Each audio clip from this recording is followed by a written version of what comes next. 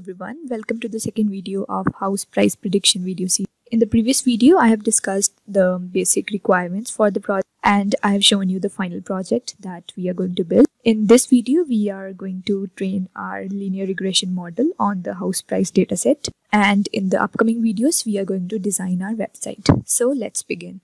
Here I'm using Jupyter Notebook for writing the code for model training, but you can use any other IDE as well. So we will start by importing the required libraries. First, we need a library called pandas, which will be used for accessing the data set from the Excel files. Let's import it.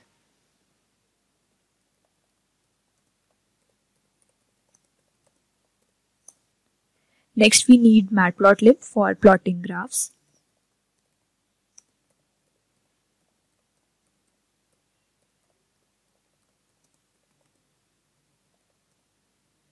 Next, we need to import Seaboard, which is also used for plotting graphs.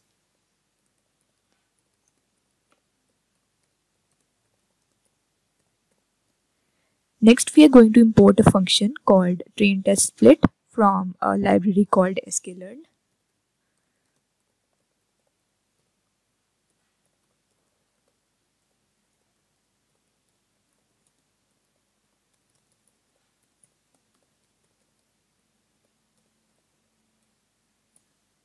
Next, we are going to import a function called linear regression, again from sklearn.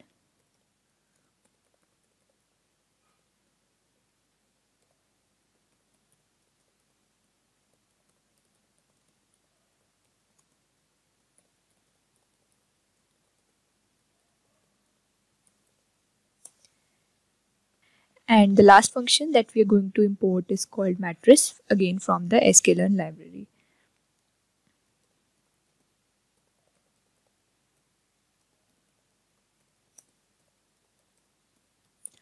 This will be used at the end for calculating the accuracy. So let's run this cell. Okay, the cell has run. Secondly, let's load our dataset. Now the link to download this dataset will be available in the description. You can download it from there and use it here. So let's create a variable called data in which our dataset will be stored.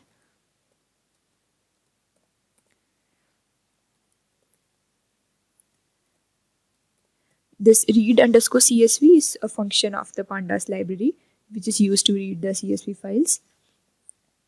And as an argument, we will pass the name of the CSV file.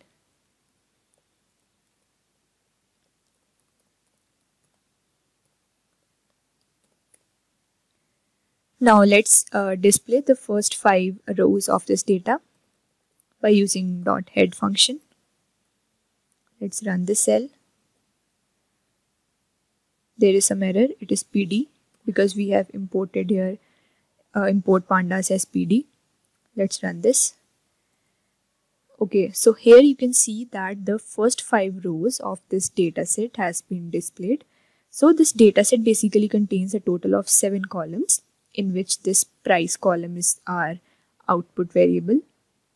And on the basis of all these 6 columns, the value of the price column will be predicted. Now, as we know that the linear regression is a mathematical model, it basically predicts the value of any attribute using mathematical functions.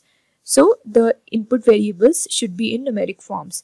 So from here you can see that average area income, average area house age, and up to this area population all are in float form, but the address column is of string form. So we don't need this column because it is not of much use. So we are going to drop this column and we will be only using the 5 columns for the prediction of house price. So let's drop the address column.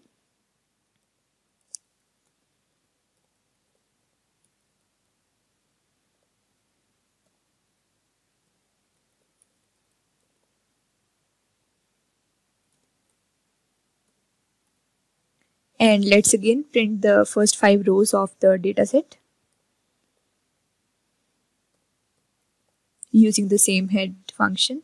Let's run this. Okay, so here you can see that the address column is now dropped.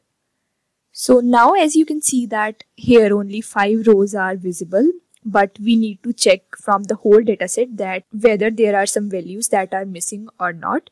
So for that, we are basically going to plot a heat map for whole data. So let's do it. For plotting the heat map, we are basically going to use Seaborn library, sns.heatmap, and as an argument we are going to pass data dot is null. So if there would be any missing entity, it will be shown in the heat map. Let's run this cell. From here it can be seen that no value is missing.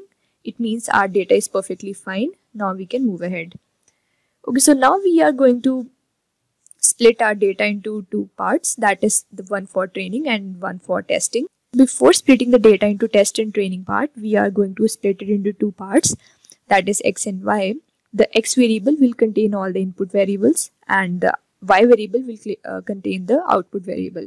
So for instance, all the input variables are average area income to area population, and the output variable is price. So let's split it accordingly.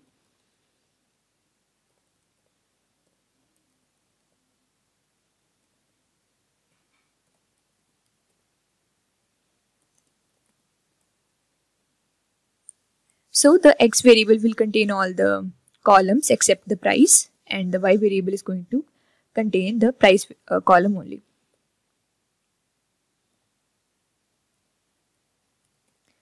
Okay, so now we are going to split the x and y variables into test and training part. So the test part will be used for testing our model, and the train part will be used for training the linear regression model. So let's create four variables: x underscore train, x underscore test, y underscore train, and y underscore test. And here we are going to use the inbuilt function, that is train test split. This thing we have imported up in the first cell, split, and as an argument we are going to write x and y, and we have to specify the test size. Let's say it is 0.30. Now this test size equals 0.30 means that 70% of the data will be in training part and the 30% of the data will be in testing part. So let's run this cell. Okay, test run. So now our train test split has been done, and now it's time to train our model. So let's create a variable called model. And here we are going to use the inbuilt function of linear regression.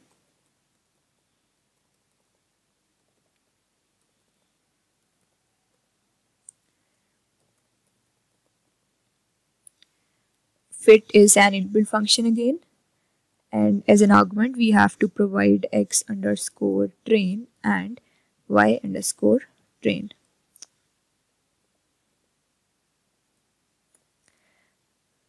Okay, let's run this cell. There is some error. Okay, this is model.fit. Okay, this cell has run properly, and now let's make the predictions of x underscore test. Let's create a variable called predictions, which is equal to model dot predict. This predict is again an inbuilt function, and as an argument we are going to provide x underscore train, test. Let's run this cell.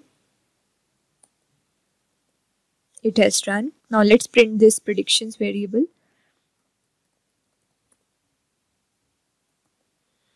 Okay, so it basically contains an array which includes all the predictions.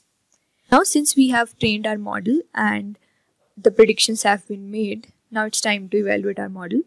For evaluation, we are going to use root mean square error. So let's create a variable called error, np dot square root. This is an inbuilt function again, and mattress dot mean absolute error. Now this mean absolute error is again an inbuilt function, and as an argument we have to provide first the actual results that are stored in y_test, and then our predicted results, which are stored in a variable called predictions. Let's run this. There is some error, NP is not defined. So we have not defined numpy here. Let's do it. Import numpy as NP. Let's run this cell. Now let's run this. Okay, this has been run. Now let's print the error.